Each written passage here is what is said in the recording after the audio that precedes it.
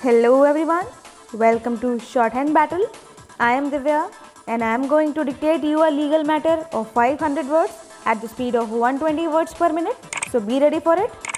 3, 2, 1 and go. The trial court, after analyzing the evidence, found that there were few contradictions in the statement of PW1 and her daughter PW2 with regard to the period of stomach ache and the duration for which she was on medication by the local doctor or private chemist stop. However, in the opinion of the Sessions Court, these were very minor discrepancies stop. The Sessions Court noted that the prosecutrix was only 9 years old child when the incident happened and she was only 12 years of age when she deposed in the court, and therefore it could not be expected of her to report each and every fact by giving minute details stop. The trial court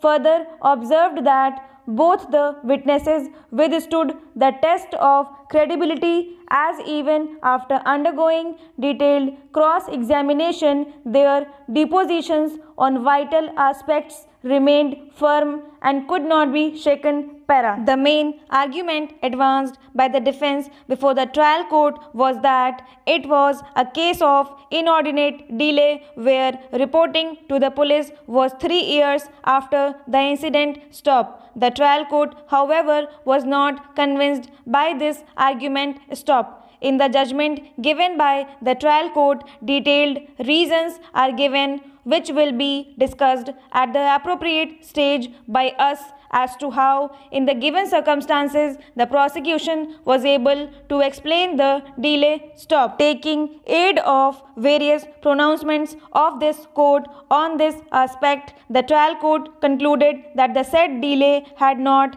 dented the case of the prosecution stop. Other argument of the defense that PW1, mother of the prosecutrix, had filed false complaint to implicate the respondent on account of family feud was also not found to be convincing. In the ultimate analysis, the trial court believed the statement of the prosecutrix as true since it was supported by medical evidence on record stop. It was found to be trustworthy and not shrouded with any doubt stop. The trial court pointed out that the statement of PW8 clearly suggested that the prosecutrix was forcefully raped by the respondent, and as a result of that, her hymen was ruptured and her external anal sphincter was also torn stop. Even internal sphincter was not continence stop. She found that anal sphincter of the prosecutrix was not functioning properly stop. In the opinion of PW8, on account of injury to the prosecutrix's anal sphincter, she might be a sufferer throughout her life.